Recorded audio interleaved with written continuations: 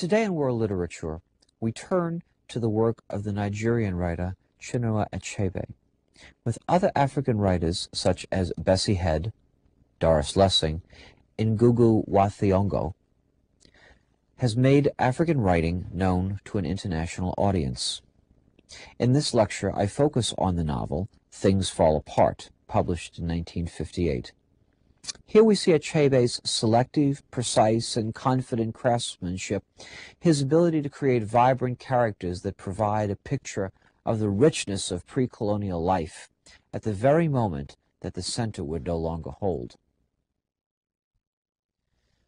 Art is, and always was, at the service of man. Our ancestors created their myths and legends and told their stories for a human purpose. So wrote the Nigerian author Chinua Achebe. The first major African novelist to publish in English, Achebe was raised by a Christian Igbo family. His novels explore the transformation of African culture from pre-colonial times to an era of national independence. Things Fall Apart, 1958, is Achebe's first novel. It concerns the breakup of the traditional Igbo society during the colonial period. Others of his novels include No Longer at Ease, 1960, Arrow of God, 1964, A Man of the People, 1966, and 1988's Anthills of the Savannah. In this lecture, I want to focus on Achebe's first novel. To better understand Things Fall Apart, we must first begin with the historical background to the novel, the world in which the novel is set. To begin, we must recall that the expansion of Western society reached its peak from 1880 to 1914. During that time, European nations continued, almost in a frenetic sense, to send migrants, money, and manufactured goods around the world to create vast political empires abroad. This period of human expansionism had momentous consequences. The new imperialism was aimed directly at Africa, directly at Asia. Indeed, the most spectacular manifestation of imperialism is the conquest of Africa. The rapidity with which this colonization took place is even more dramatic when we remember that as late as 1880, only 10% of the African continent was controlled by Europeans. Then between 1880 and 1900, Britain, France, Germany, and Italy scrambled for African possessions. Important in this period was the role of Leopold II of Belgium, who reigned from 1865 to 1909. He wrote, "The sea bathes our coast, the world lies before us. Steam and electricity have annihilated distance, and all the non-appropriated lands on the surface of the globe can become the field of our operations, of our successes." Leopold sent the journalist Henry M. Stanley to the Congo to establish trading stations. The rush for conquest was on. To lay down some rules of this game of imperialist competition, Premier Jules Ferry of France and Chancellor Otto von Bismarck of Germany arranged for an international conference on Africa in Berlin in 1884 and 1885. The conference established the principle that European claims for African territory had to rest on a principle of effective occupation. Frighteningly, of course, this principle meant that Europeans would push relentlessly into the interior regions from all sides, and that no single European power, because it could not effectively occupy, could claim the entire continent.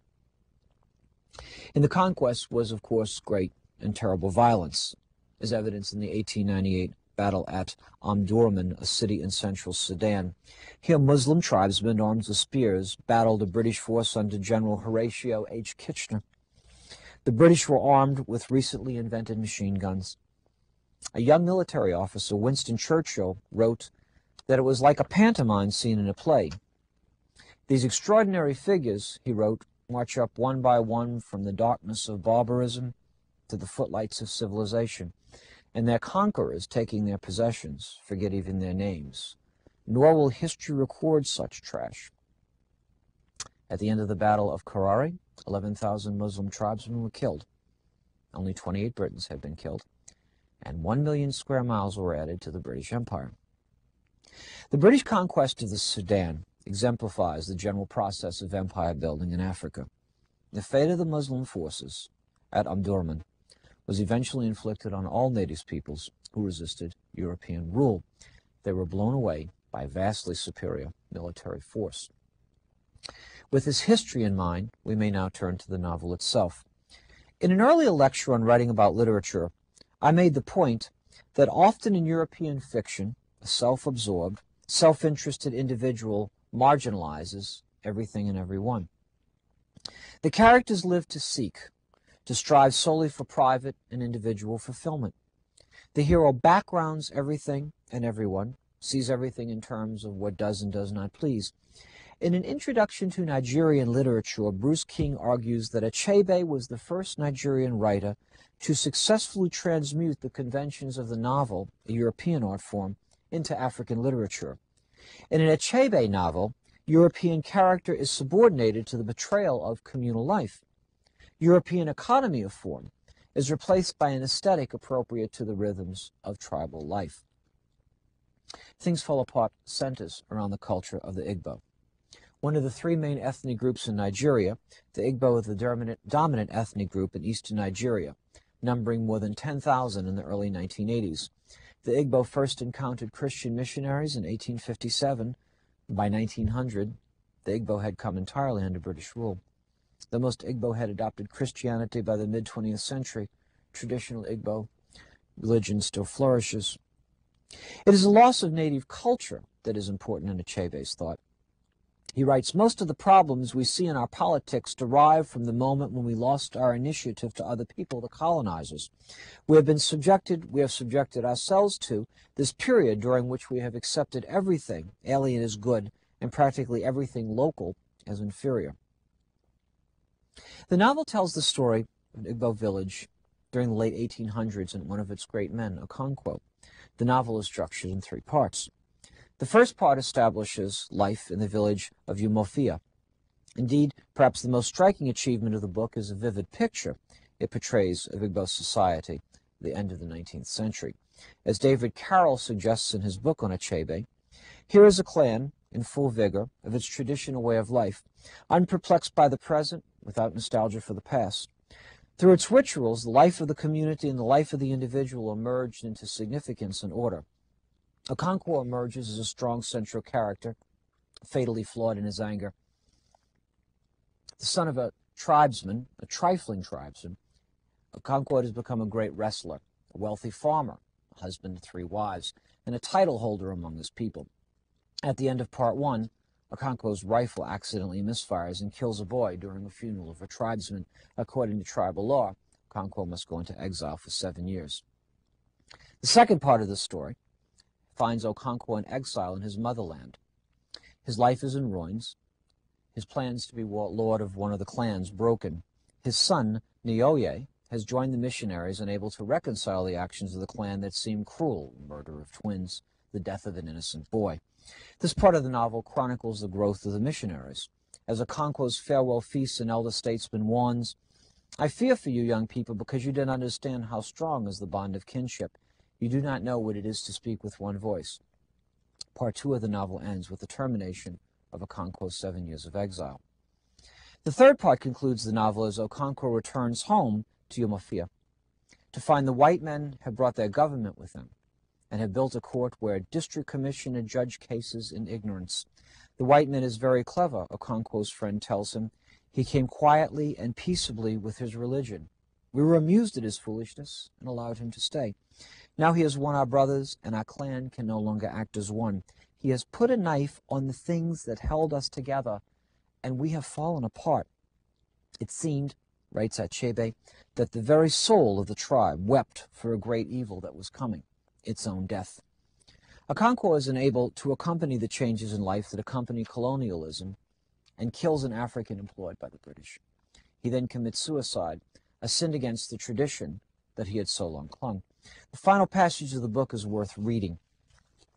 Take down the body, the commissioner ordered the chief messenger, and bring it and all these people to the court. Yes, sir, the messenger said, saluting. The commissioner went away, taking 3 or 4 of the soldiers with him. In the many years in which he had toiled to bring civilization to different parts of Africa, he had learned a number of things. One of them was that a district commissioner must never attend to such undignified details as cutting a hanged man from a tree. Such attention would give the natives a poor opinion of him. In the book he planned to write, he would stress that point. As he walked back to the court, he thought about that book. Every day brought him some new material. The story of this man who had killed a messenger and hanged himself would make interesting reading. One could almost write a whole chapter on him. Well, perhaps not a whole chapter, but a reasonable paragraph at any rate. There was so much else to include, one must be firm in cutting out details. Here I had already chosen the title of the book after much thought, The Pacification of the Primitive Tribes of the Lower Niger. Instead of a full life, Okonkwo's life is summarized merely on a page in a book. At the end of the novel, the personal tragedy of Okonkwo and the public tragedy of the death of African culture emerged. In showing both society, both before and after the coming of the white man, Achebe avoids the temptation to represent the past as idealized. He creates a sense of real life and real issues in the book. In his writings, particularly as his novels, Achebe has created a significant body of work in which he offers a close balance of contemporary African society and the forces that have shaped it. He represents a way of life that has almost disappeared and brings it back to us very vividly. Really, in some ways, he incorporates as well as goes beyond anthropology, sociology, political science, and his literature. Achebe is able to create something that deals with universal qualities. As Killiam writes in his study, Achebe's novels offer a vision of life which is essentially tragic, compounded of success and failure, informed by knowledge and understanding, relieved by humor and tempered sympathy, imbued with an awareness of human suffering and the human capacity to endure. Sometimes his characters meet with success, more often with defeat and despair. Through it all, the spirit of man and the belief in possibility triumphs. Well, there is nevertheless the passing of a culture here. And the nature of that passage can best be understood, I think, by looking again to the title of the book and the place from which the title of the book comes, and that is W.B. Yeats' poem, The Second Coming. Let me read that poem to you now. Turning and turning in the widening Gaia, the falcon cannot hear the falconer. Things fall apart. The center cannot hold. Mere anarchy is loosed upon the world. The blood-dimmed tide is loosed, and everywhere the ceremony of innocence is drowned.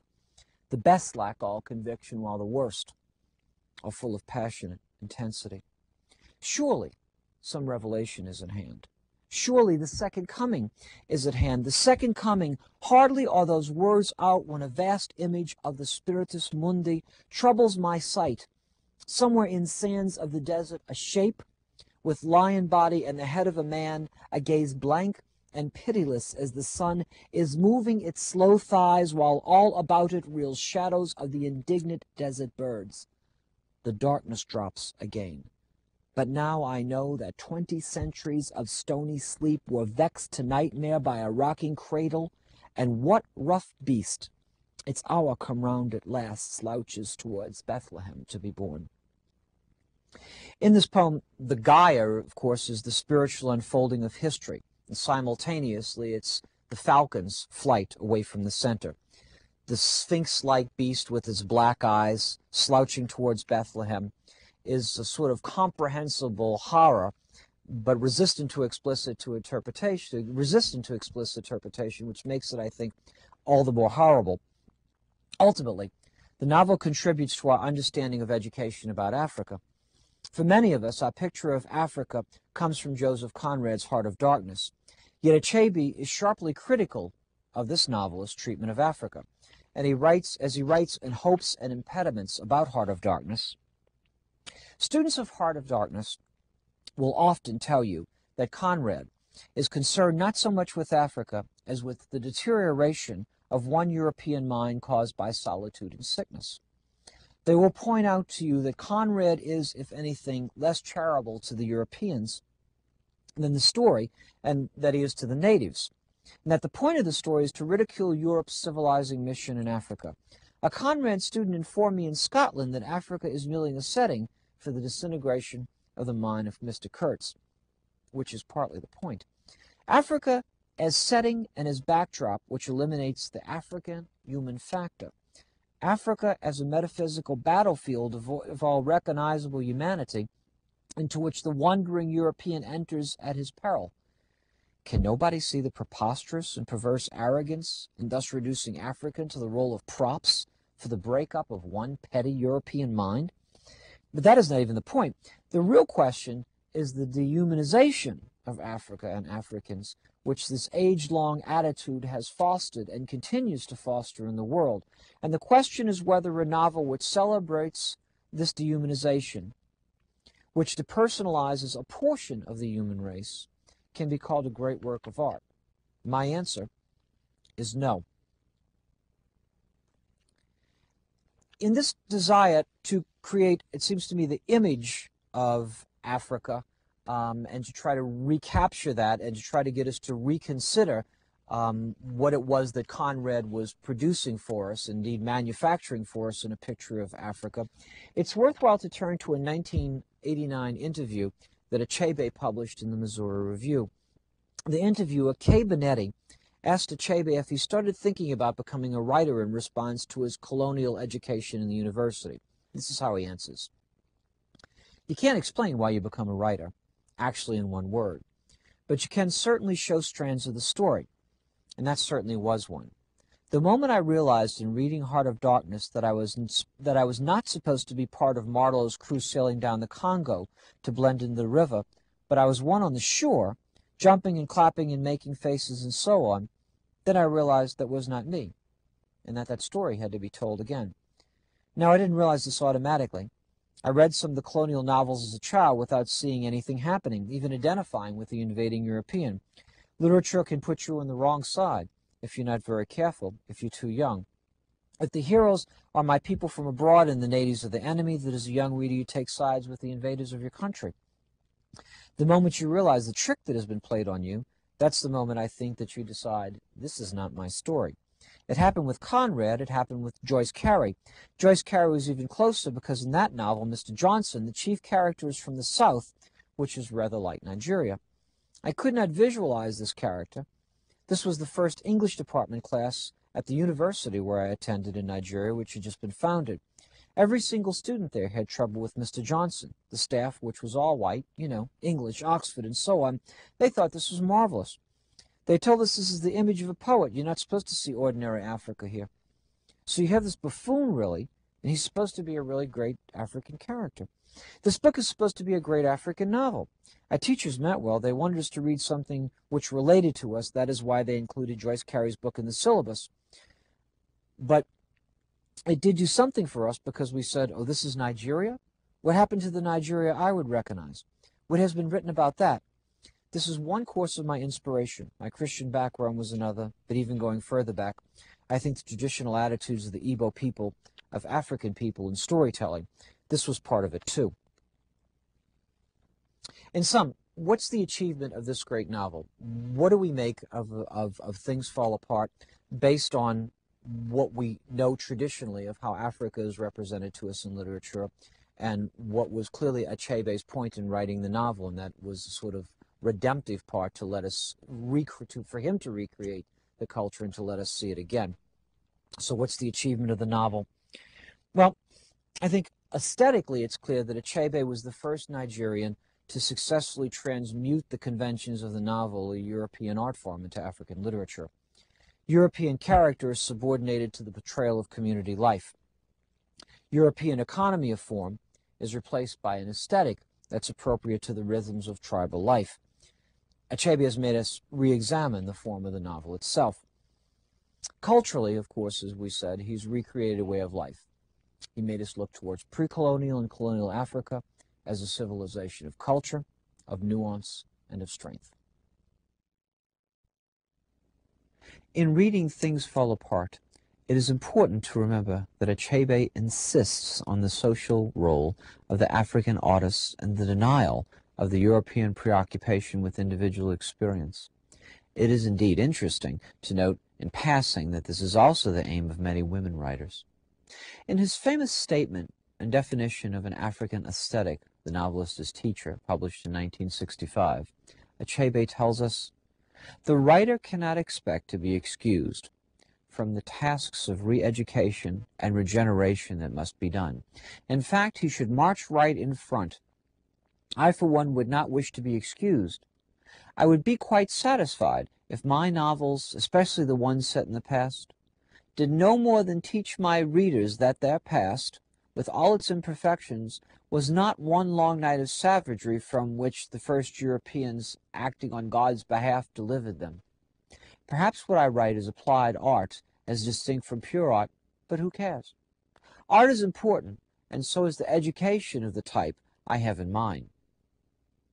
Here, indeed, is one of the principal features which differentiates African artists from their European counterparts. African writers, as Achebe puts it, moved and had their beings in society and created their works for the good of society.